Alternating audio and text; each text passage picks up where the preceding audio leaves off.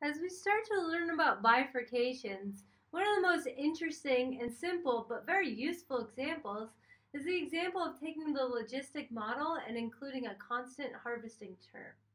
So let's just review the logistic model really quick. In one dimension, we have the growing term Rx, where R represents a constant per capita growth rate. And then we have this rate limiting term that speaks to the finite availability of resources such as food and space, where we have 1 minus x to the x divided by k, where k represents the carrying capacity. So without this extra stuff, that's your classical one-dimensional logistic equation. Now what we're going to do is add an extra parameter where we're going to subtract away a constant c. And what that represents is constant harvesting per unit time. And so remember that in order to really interpret this harvesting term, we're going to have to go back and match it with what it's being equated to, which is dx dt. dx dt is in units of species, number of members of a population per time. And so C is going to have those same units, so that tells us how many fish per year or worms per month or whatever species per whatever unit time that we seek to harvest out of the system. Okay?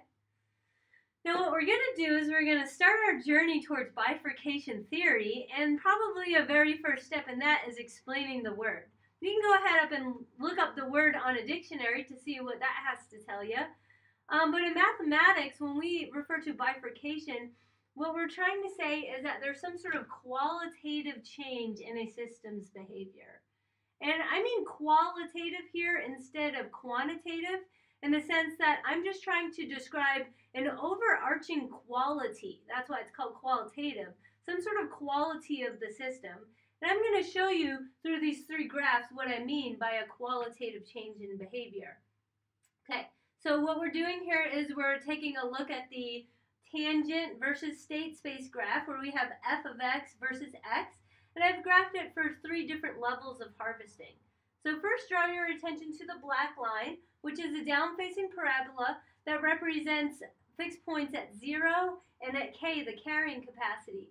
And this black line is what the system would look like if we have no harvesting at all. So if c is equal to 0, remember, then if this isn't there, we have our usual logistic behavior where we have a stable equilibrium point located at k and an unstable equilibrium point located at 0.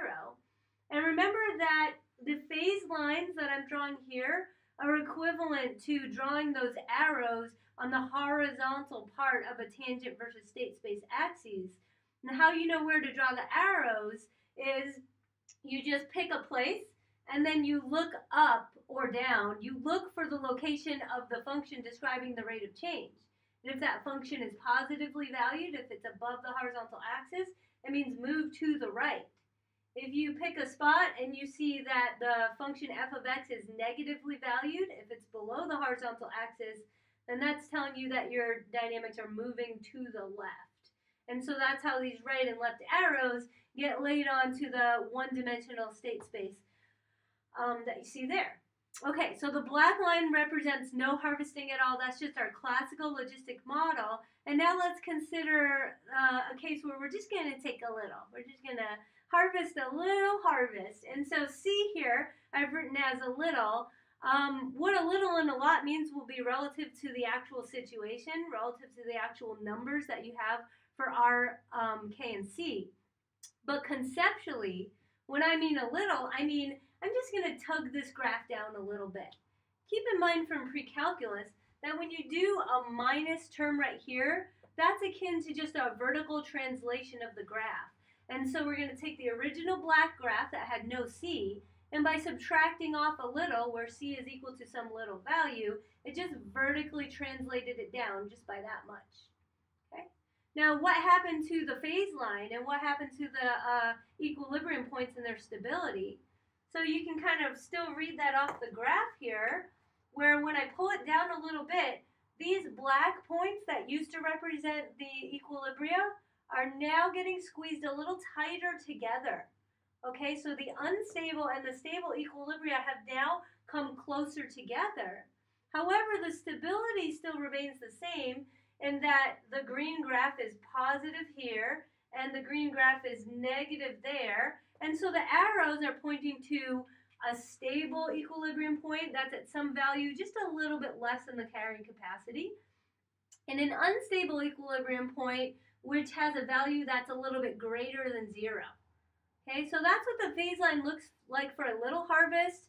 Keep in mind that the big green circles represent the equilibrium points, just like these black circles represented the equilibria above here.